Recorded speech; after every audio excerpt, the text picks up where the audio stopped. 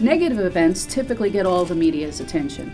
We wanted the NASBA Center for the Public Trust to have the inverse focus. We vowed to highlight the respectable, moral, fine, and selfless things people do. Simply stated, tell the good news. Annually, the Center for Public Trust chooses an individual to honor that has distinguished themselves by demonstrating high standards of social responsibility, leadership, and good corporate citizenship. And we are so proud that we can give this award to Michael Josephson. Character Counts is a tremendous program throughout this country. They're caring for people. They have a concern for what happens in the corporate economy, and they're just doing right things. Michael's accomplishments and dedication to upholding ethics is unparalleled.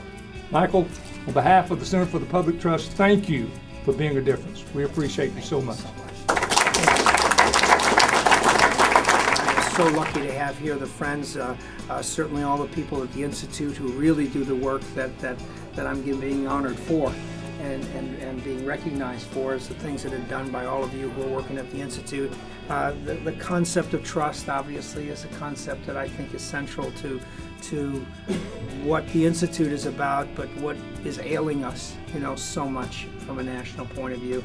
I mean, there isn't an ill we can trace right now that with all of its ramifications that are unwinding our economy and on our society and even our educational system that can't be traced back to some shortcoming in one of these pillars. Whether it be responsibility or respect or trustworthiness and the like.